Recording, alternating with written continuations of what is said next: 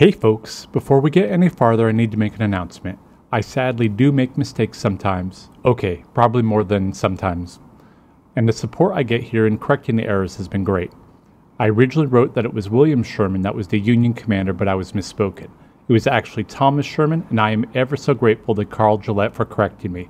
Please, if you find error in my videos, let me know and I'll do my best to fix them. Also, thank you for being a wonderful community. Welcome to Things You Should Know, Civil War Edition.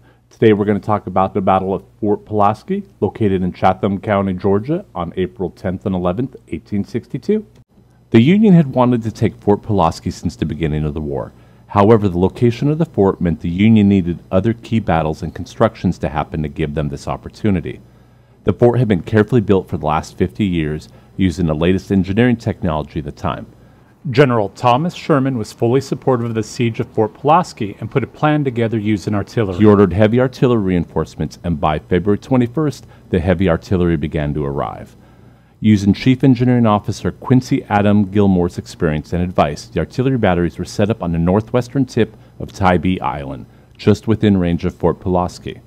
The Confederates believed artillery at the range of more than 1,000 yards had no chance of breaking through the thick walls of Fort Pulaski, and therefore did not address the growing threat on Tybee Island. To avoid being fully detected, Gilmore's men worked on moving the cannons the last mile at night and in silence.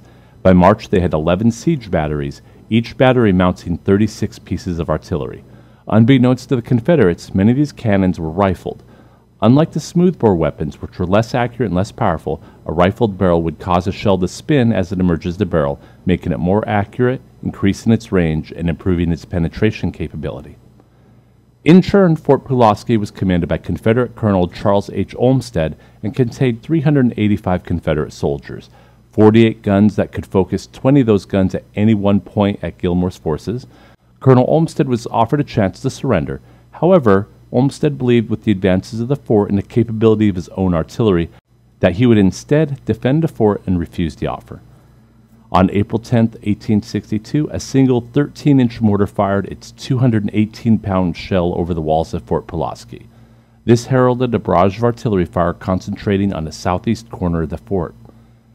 Adjusting their fire as they first targeted the parapet and then the walls, they removed the brickwork like a pickaxe. They used rifled cannons to shoot first to dig into the walls, and then the larger columbiads to destroy the masonwork beneath the bricks. The Confederates returned fire, but slowly their fire lessened as the loss of their cannons mounted. This continued for most of the day.